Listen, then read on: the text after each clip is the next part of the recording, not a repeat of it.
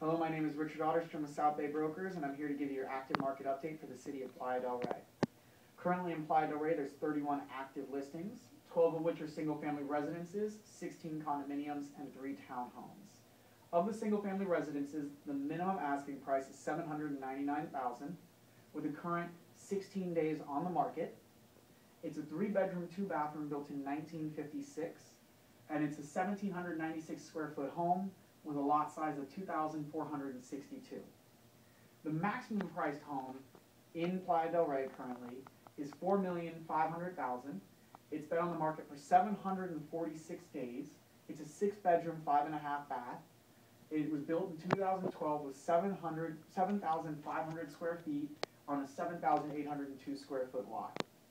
The average price in Playa Del Rey for single-family homes is $1,989,417, with an average days on market of 151.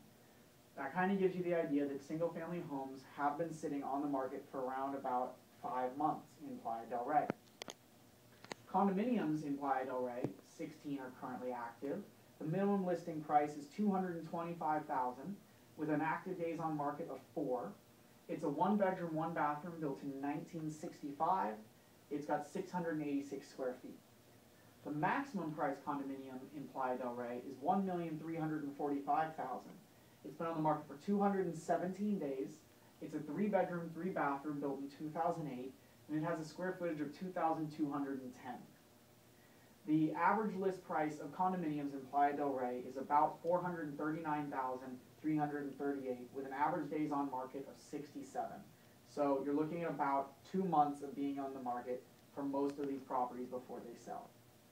The townhomes, which are only 3 in Playa Del Rey, range from a minimum price of $450,000, being on the market for 12 days, 2-bedroom, 2.5 bath. Year built was 1976, and it's a 1,414 square foot home. The maximum price of townhomes currently active on the market are $949,000, and that's been on the market for 112 days. It's a 3-bedroom, 3-bathroom built in 1979 with 1,795 square feet.